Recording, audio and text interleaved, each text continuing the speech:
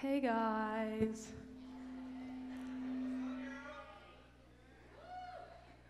So, it's been a great weekend, hasn't it? So, before Devin comes and talks, Phoebe and I are going to speak on our stories and just like everything that's we've been through. And yeah.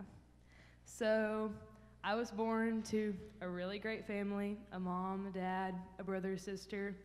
I'm always the baby of the family. My sister and brother are significantly older than me. I'm an average child. I like sports. I like music. I love going to church. Just like, I'm just your average kid. I have always considered myself a Methodist, even though I was part of a different denomination for the first couple months of my life, but I don't remember any of that. So I grew up going to church. We lived in Batesville for a while, then moved back to BB, Arkansas, where my people are at right now. I started going through the motions, going to church on Sunday, going to eat with family after, going to church on Wednesday, fellowshipping, having fun with the youth group and everything. But then I actually got into youth group at BB with my youth minister, Virginia Brown, up there. And this youth group allowed me to grow in ways that I never thought I could. I got involved with coming to CCYM events. Refuge was the second event I ever went to, and it's kind of where I decided that I wanted to have a personal relationship with Christ and that I wanted to be that person that could show Christ to others. And so, I know a lot of people see me as a person that, is strong. I hide my feelings a lot. I don't talk about what I'm going through a lot. There's only certain people that I talk to. I'm not super open, but, through growing and coming to these CCYM events, I've learned to talk about my struggles more. About 9 years ago, my sister graduated college, moved away, haven't seen her since, lost all contact with her. She is down somewhere in the Grand Canyon right now with a husband, and we haven't talked to her since then. I know she's happy, but it's been hard not having a sister there to be there. And then through my youth group, we lost a friend through cancer, and that was a really hard time because, she was one of my best friends, and it was just all the heartbreak leading up to it and after that. But I had a youth group there to stick it out with me, and now I remember her in ways that, just honor her and everything. And yeah, I've never been more broken in my life at that moment because I've never lost someone that close to me. I've lost family members and stuff, but nothing has hit worse than a youth member that was one of my best friends. But yeah, I have learned through all those struggles that God is always going to be there through the fight, that He's chosen me to be on His team, but in return, I have to choose Him to be on my team so that He'll always be there for me. And my life has been happy.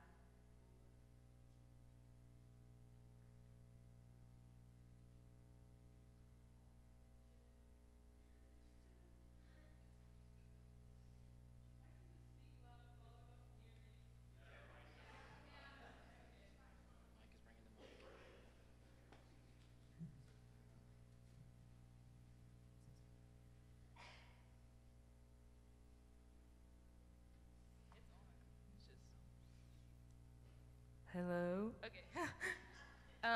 But my life is happier and fuller, and I have so many memories that have made it so much better through all the struggles I've been through. I don't give up. I know God's not going to give up on me. I know that I'm chosen. I know that I'm loved. It's hard to remind myself of that sometimes, but I have to keep that in mind, and I really hope all of y'all keep that in mind too, because it's one of the best feelings to have, knowing that there's someone walking with you through everything.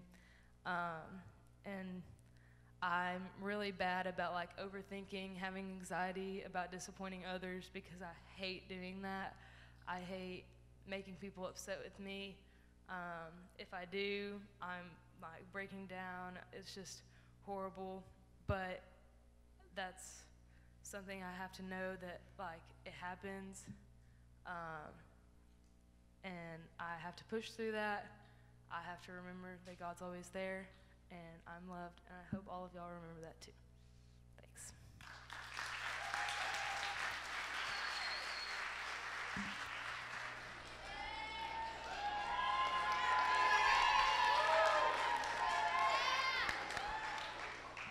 Hey guys, so my name is Phoebe. I'm from Pulaski Heights in Little Rock. And I'm going to talk to y'all for a few minutes this morning. So all weekend we've been talking about how God chooses each one of us for a specific purpose, but sometimes it can be hard to realize or discern what that purpose is. Think about what you wanted to be when you grew up, when you were 5. It's probably different from what it is now. I went from wanting to be a marine biologist to a police officer to now going into ministry and working in the church. But lots of aspects of my life have changed throughout the times when I was figuring out what I wanted my future job to be. And I hope that this weekend God has made you realize that there are so many people in your life who will help you along the journey, and that it's okay to not be certain about what the future holds for you.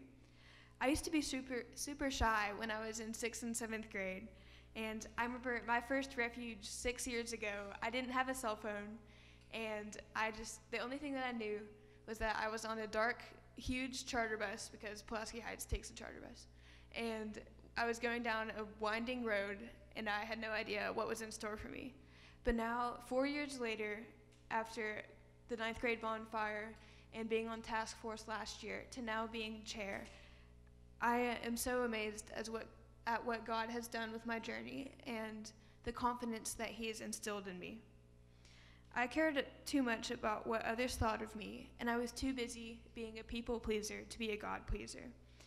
I remember when I was in 7th grade, my mom took me to Walgreens and asked me to run inside and get Tic Tacs, but I started crying because I didn't want to talk to the person in the store. And now here I am talking in front of all of you. Throughout my faith journey, God has molded me into a person who isn't afraid to speak up for what is right and strives to be unapologetically confident. And now all I want to do with my life is make sure that other people feel the love that God has for them and to spread His love in every way that I can. So this weekend, I hope that you have found strength and courage to go back into school or work in your everyday lives and be kind to people. And remember that you were chosen for a specific purpose in this life and that you are always loved. Thank you.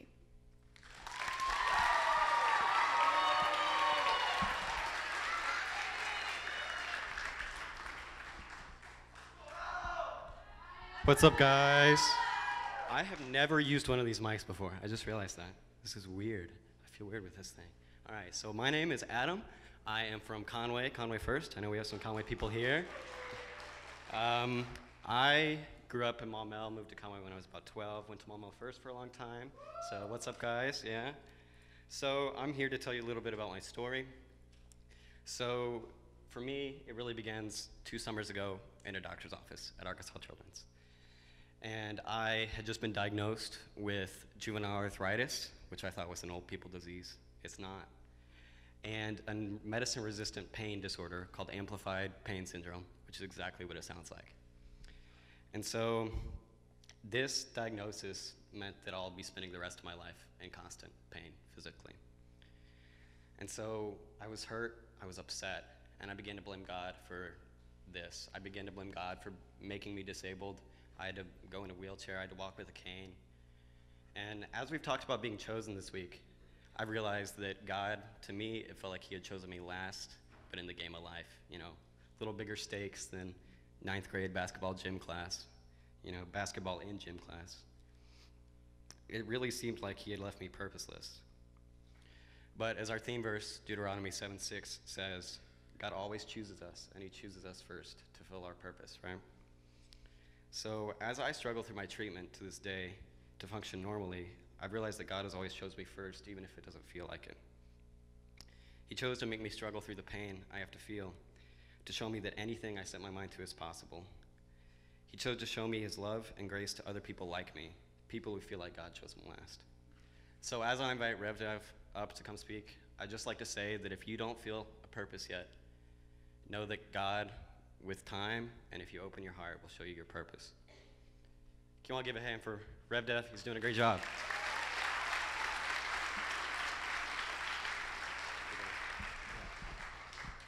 Hey, can we, whoa, that volume can come way down because I talk really loud.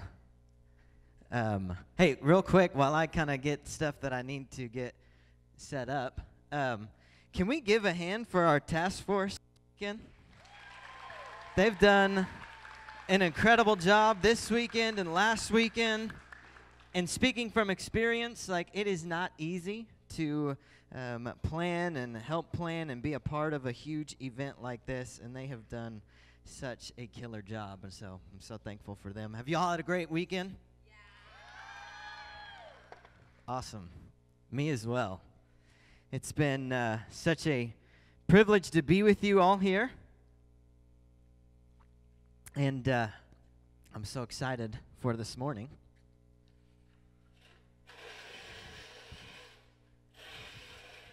Don't worry, we're not going to light it.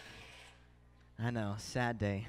It's just a visual. I'm a visual person, so whatever can help me remember stuff, I try to do things like that because I figure some of you might be visual like me. All right, so first things first, I forgot to do this last weekend, and I was really sad. I'm going to get a picture of all of you because I want to remember. So if you could maybe turn on the lights just a hair, because the iPhone isn't great at night or in the dark. And so if you want to make a funny face, whatever you want to do, I'm going to get a picture of you all. Just one real fast panoramic. And I won't be able to see any of you. Okay. Are you ready?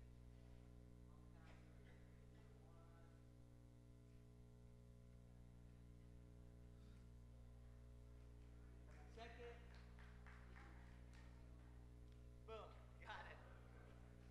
Some of you are like, that was way too fast. That never is going to work. Bless you. All right. Well, good morning, everybody. I'm so glad that we are here. Unfortunately, this is the last day that we have together. Sad face and sigh. I don't know what else. But we do get to go back home to our real beds, and that is cause for celebration. Amen. But I've so enjoyed getting to know some of you better. Had a ton of fun playing some sports and different things with you all. Last night watching The Lion King, the best intro ever. I mean, you can't beat that song. Then I went to the dance party, and y'all were having a blast there. And then I went to bed because I needed to go to bed. Actually, that's not true. Then I went back to the cabin, and we did Harry Potter trivia until way too late. I'm sorry that you weren't invited. I should have invited you, whoever gasped so deeply there. But, so this morning, let's stand together because it's Sunday morning, and hundreds and millions of people are gathered in churches all around the world today. And so as you stand, this weekend, remember, we've been looking at how we've been chosen by God. It's been our theme, talking about identity. We've been looking at the theme verse in Deuteronomy that talks about how we're chosen, but also in 1 Peter.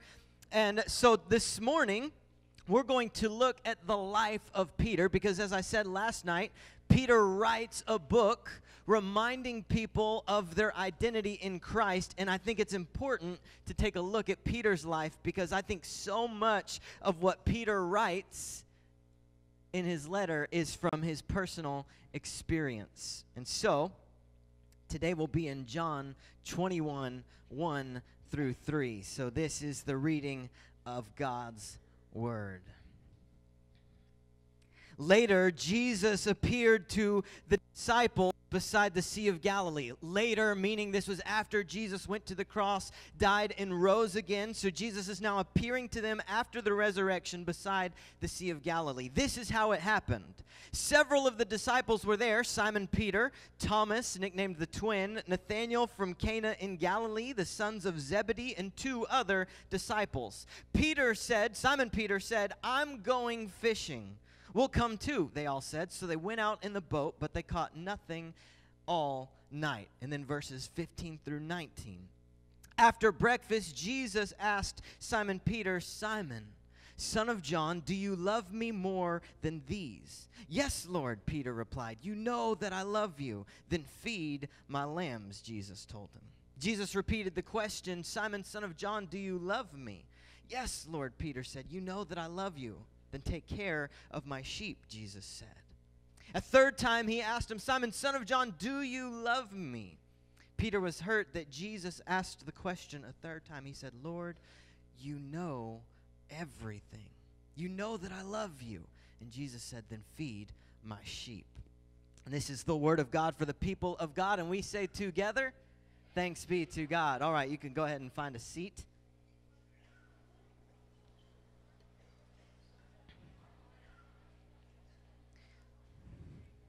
So, here we have this incredible interaction between Jesus and Peter that I think can teach us so much about our relationship with Christ, about our lives, and what God thinks about each and every one of us today. And so that's kind of the big idea for this morning. It's been the big idea of this weekend, and it's this question: what does God think of me?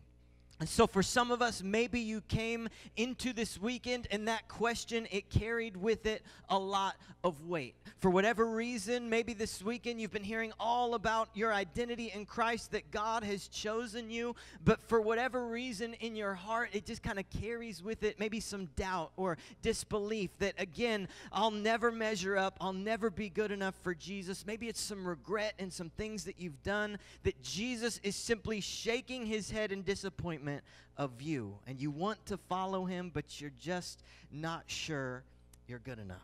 Well, I want to close this weekend by looking at the life of Peter, by reminding us that there is good news for each and every one of us, and we see it so much in Peter's life. But in order to understand the full weight of this conversation between Jesus and Peter, we have to understand their relationship. We have to rewind their lives and figure out what led this conversation between Jesus and Peter in this idea of, do you love me? Yes, I love you. And so we've got to figure out what the relational and emotional tension that goes into this conversation about their love for one another.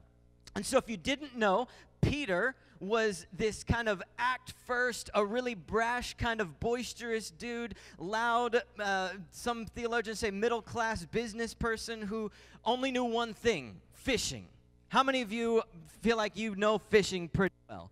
Like you're pretty good fisher people. Fishermen and fisherwomen.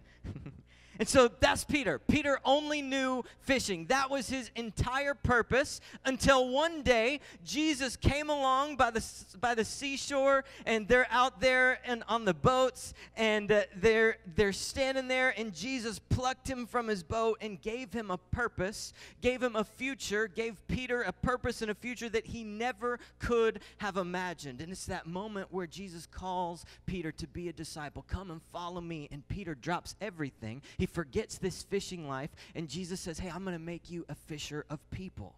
And so he leaves it all behind to follow Jesus. Well, fast forward a little bit in Peter's life, and Peter was the disciple that when Jesus told him he would fall away, like Jesus told Peter, hey, you're going to deny me, Peter rose up with some really good intentions, but kind of a self-righteous kind of way, and was like, no, Jesus, not me.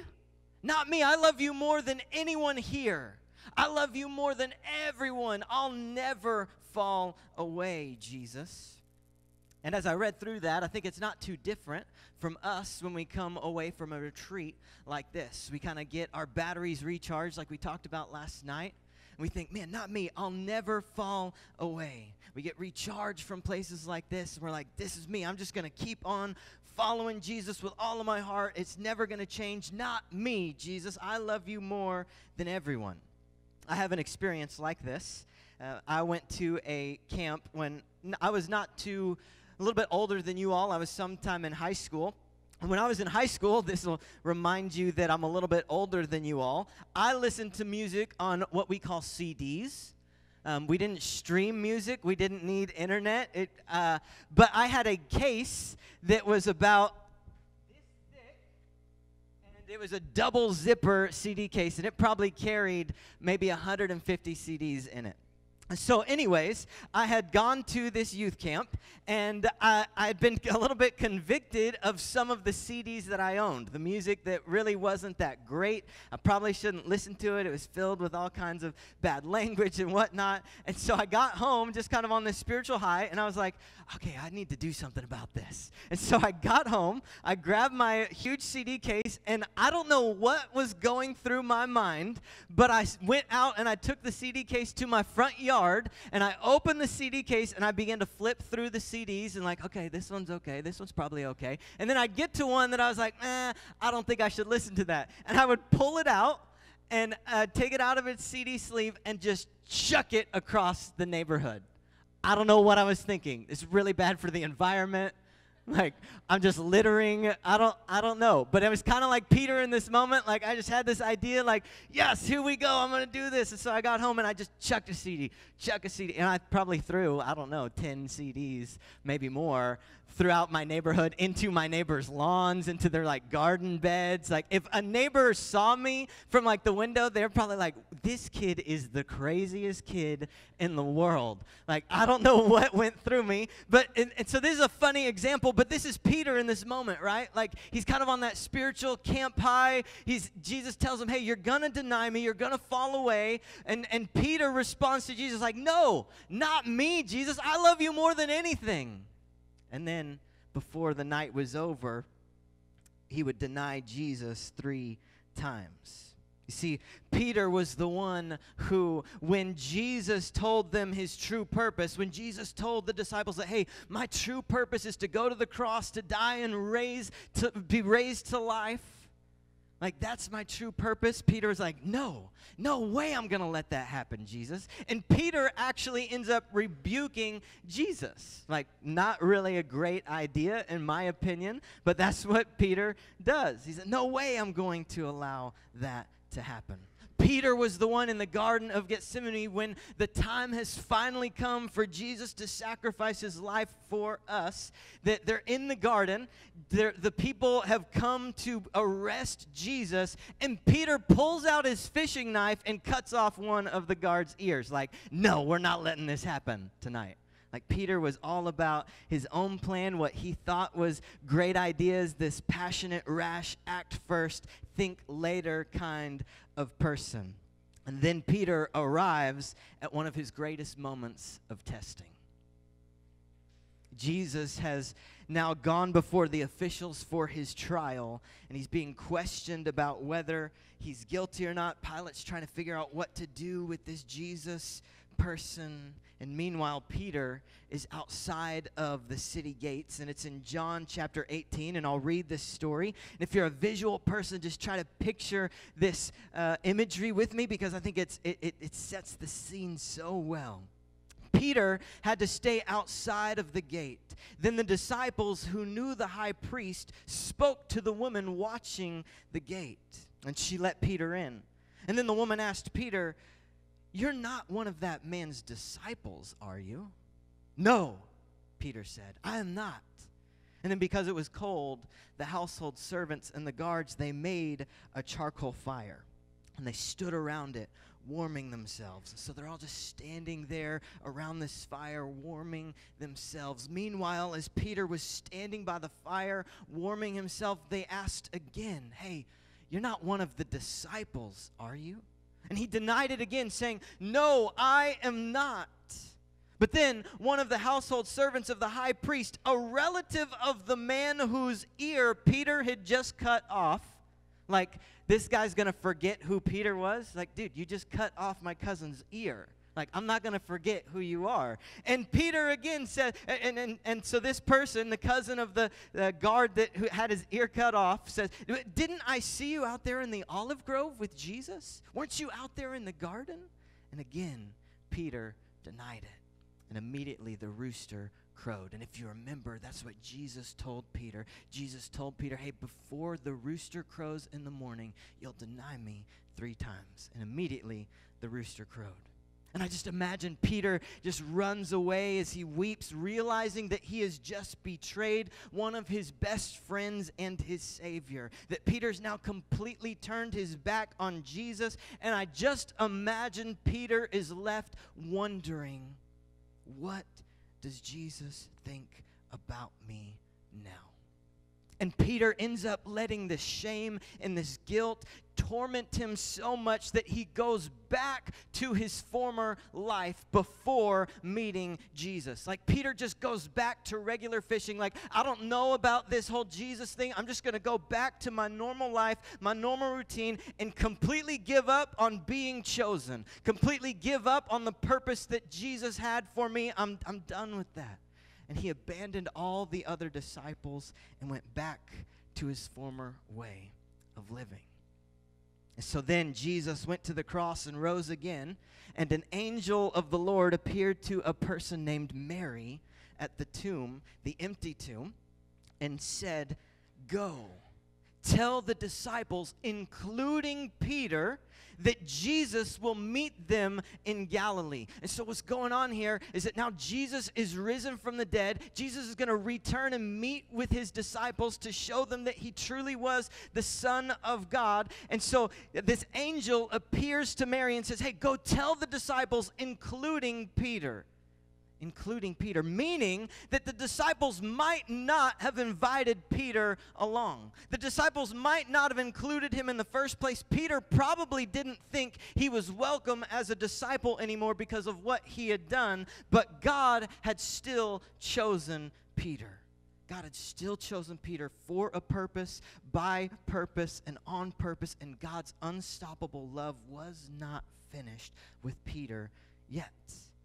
And so we fast forward into the story and we find that Peter has come along. Like, he's decided, okay, yeah, I'll rejoin the disciples. He's joined the other disciples by the lake. After all, we're just fishing. Like, this is no big deal. And so after they're fishing their nets into the sea and they haven't caught anything, into Peter's guilt and shame walks Jesus, his Savior, and then recreates the very miracle which Peter had first been called to be a fisher of people. And so imagine with me the lake, the very spot on the shore, the boats with the fishing nets. All of these things would have brought Peter back to that day that had been the turning point of his life. And Peter is still filled with guilt and shame, wondering what would Jesus think of him now. Now, there's a part of this story that I find really comical, and so I wanted to read it to you all because, again, this kind of helps us see what kind of act first, think later kind of person Peter was. And so in John 21, right before we have this story of the interaction with Peter and Jesus, we get the story of Peter realizing that it's Jesus and running to Jesus. And so here's what happens. In 21 verse 7, and I don't have this on the screens, just listen with me. And it says this: "Then the disciple Jesus loved said to Peter, 'Hey, it is the Lord.' And when Peter heard that it was the Lord, he put on his tunic, jumped into the water, and headed to shore." So first off, in this funny, wild story, Peter actually gets dressed to jump into the water. Like, that doesn't really make a ton of sense. And so he gets dressed to jump into the water. But then this is the part that really cracks me up. The others stayed with the boat and rowed the boat to shore. They pulled the loaded net to shore, for they were only about 100 yards from the shore. Now, I don't know about y'all, but swimming 100 yards is not the easiest thing in the world, right? Like, Peter, it would have been so much faster to stay in the boat and stay with the disciples and row to shore, but not Peter. He was like, I got to get out and swim to Jesus. And I love the passage of Scripture here because the other disciples are like, hey, yeah, Peter got out of the boat and swam to Jesus. Like, that's Peter. That's just who he was. The rest of us, we just rowed, you know. We're just going to keep rowing. And so Peter goes to Jesus, and he runs to meet Jesus, his Savior. And one can only imagine that he's running to meet Jesus because he can't wait to apologize. But I imagine there's just a little bit of nervous excitement there, right? Like the Savior is alive, and that is cause for rejoicing. And yet, one can only imagine the nervousness of Peter because, yes, the Savior is alive, but Peter hasn't seen Jesus since he's denied him 3 times. And finally, Peter gets to the shore, and he meets with Jesus. And Jesus is there standing over a charcoal fire. The only time we see this phrase, a charcoal fire, and this word in Scripture recalls us to the very night of which Peter denied Jesus 3 times. And Peter, I just imagine spotting the fire of coals before Jesus. I can only imagine the realization that hits Peter like a ton of bricks. Jesus knows. Jesus knows what I've done. And all of the burning thoughts of guilt and shame are running through his mind. And so this is the emotional and relational tension in history that Peter brings into our story. And so we go back to 15 through 17. When they had finished breakfast, Jesus said to Simon Peter, Simon, son of John, do you love me more than these? And he said to him, yes, Lord, you know that I love you. And Jesus said to him, then feed my lambs. A second time he said to him, Simon, son of John, do you love me? He said to him, yes, Lord, you know that I love you. Jesus said to him, then tend my sheep. And he said a third time, Simon, son of John, do you love me? And Peter felt hurt because he asked him the third time, do you love me? And he said to him, Lord, you know everything. You know that I love you. So Jesus said to him, feed my sheep. And you see the very question that has been killing Peter. I wonder what Jesus thinks of me now. Jesus takes the question and flips it, and instead asks Peter, no, what do you think of me? What do you think of me? And here's the best part. In Peter's greatest moment of failure, Jesus doesn't withdraw his relationship from Peter. Instead, Jesus runs towards Peter and meets him exactly where he is. Jesus, in his perfect love, nothing could stop him from showing the love that he had for Peter. Here, Peter had just denied Jesus 3 times around a charcoal feeling. Imagine all of the feelings that went into this, that along with the breakfast meeting, here we have Peter around the fire, and he would have immediately been drawn back to the memory of what he considered to be his greatest failure, the place he messed up most. And yet Jesus calmly walks him through the memory. Do you love me? First Peter doesn't get it. Of course I love you, Jesus. Then feed my sheep. The second time, do you love me? And I imagine Peter's getting a little bit more cautious here. Like, what do you mean, Jesus? You just asked me the same question. Like, yes, of course I love you. Maybe it's starting to feel a little bit more familiar. Jesus, I don't want to go down this road. Then tend my sheep, Peter.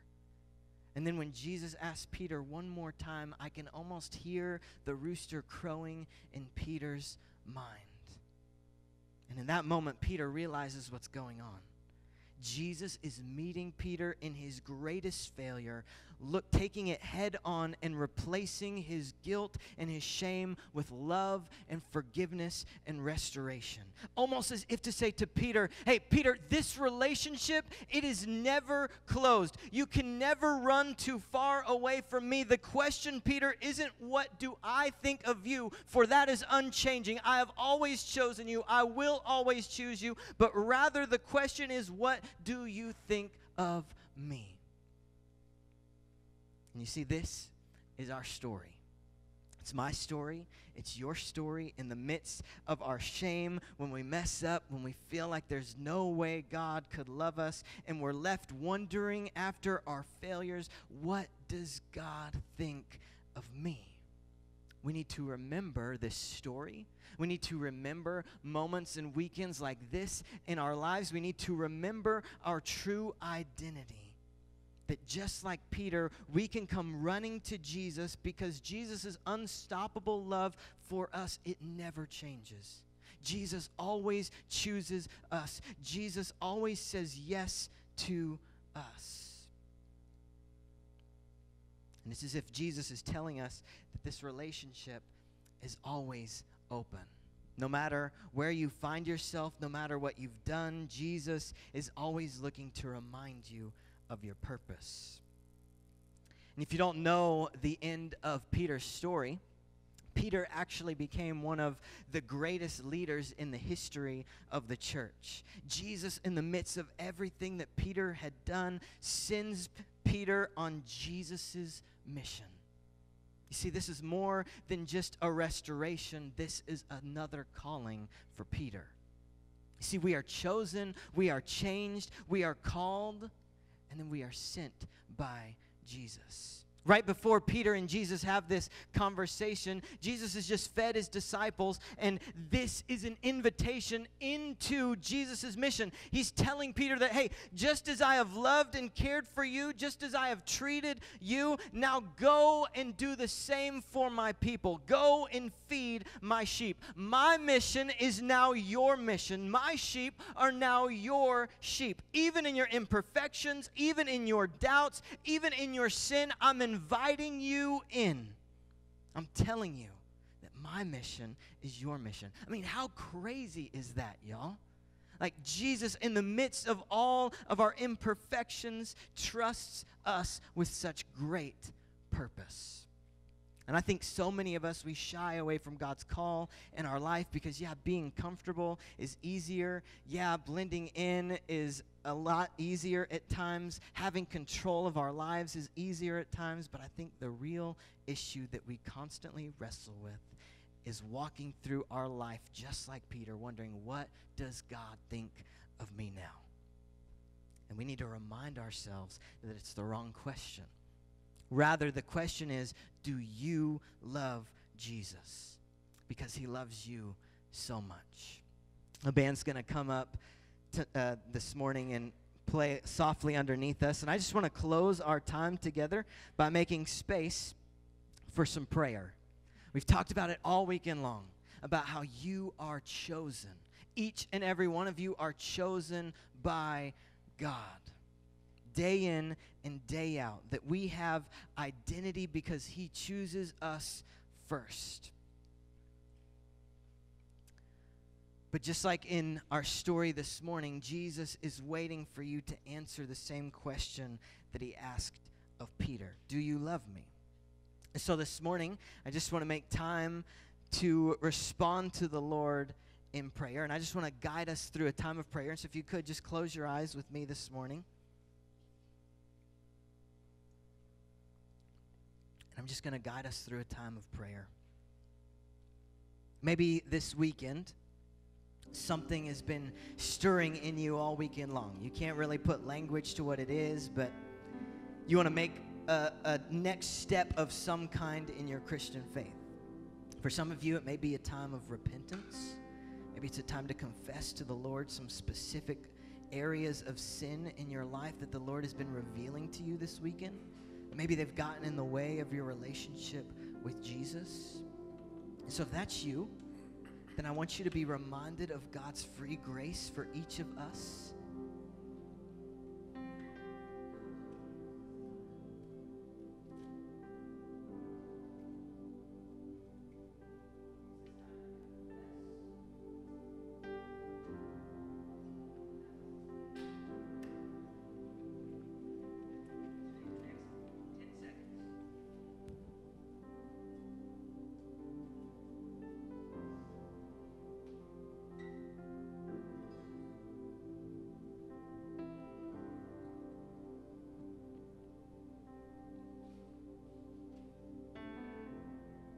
Maybe some of you have been following Jesus, but you want to step into a further growth, if you will.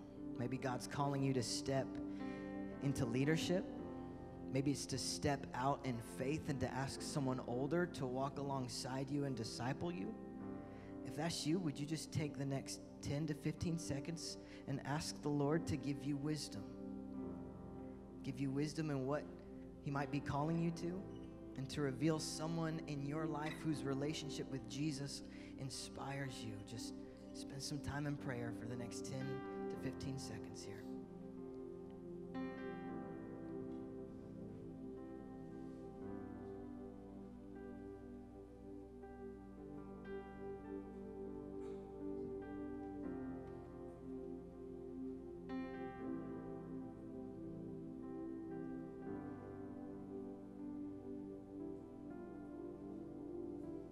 Some of you, maybe the extent of your faith has been really to just kind of please your parents. Maybe you did confirmation and you said yes to Jesus, and now the Lord has been revealing more to you about what that really means. And maybe you want to choose to make your faith in Jesus your own. If that's you, it can be as simple as praying, Jesus, I want to follow you. So would you use this time to talk to Jesus and do that? The next 10 to 15 seconds, if that's you.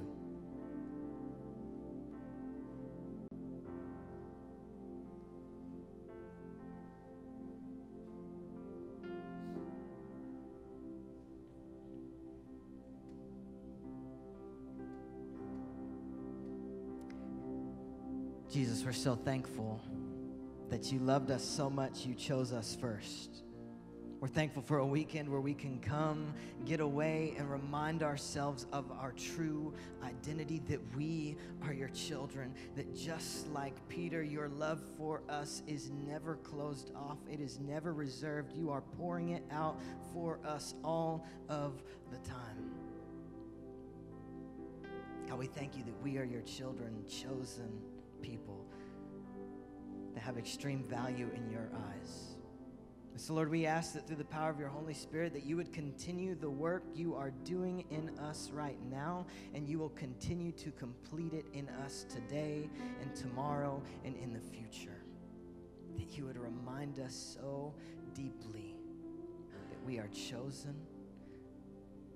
that you change us, that you call us, and that you send us. In Jesus' name we pray, and everybody said, amen. Let's stand together and sing our closing song this morning.